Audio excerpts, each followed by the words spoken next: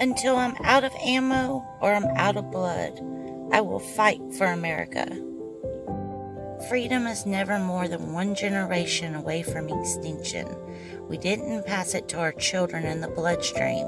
It must be fought for, protected, and handed on for them to do the same. Or one day we will spend our sunset years telling our children and our children's children what it was once like in the United States where men were free. Ronald Reagan. 1776. The Constitution is the lifeblood of the American patriot. Liberty is our child, and she is your birthright. Defend her with your last breath, for without freedom, democracy shall forever suffocate beneath the dregs of tyranny.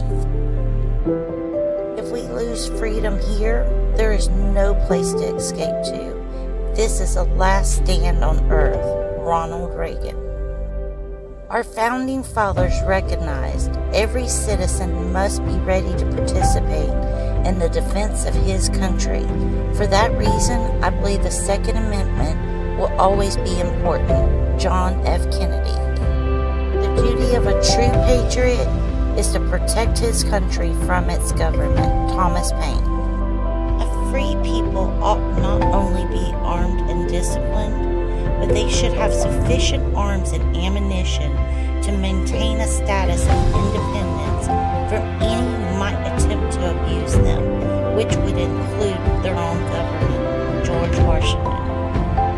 When government takes away citizens' right to bear arms, it becomes citizens' duty to take away government's right to govern. George Washington. When injustice becomes law, resistance becomes duty. Thomas Jefferson. When the people fear their government, there is tyranny. When the government fears the people, there is liberty. If the freedom of speech is taken away, then dumb and silent we may be led, like sheep to the slaughter. George Washington. It cannot be emphasized too strongly or too often that this great nation was founded not by religionists, but by Christians, not on religions, but on the gospel of Jesus Christ. Patrick Henry.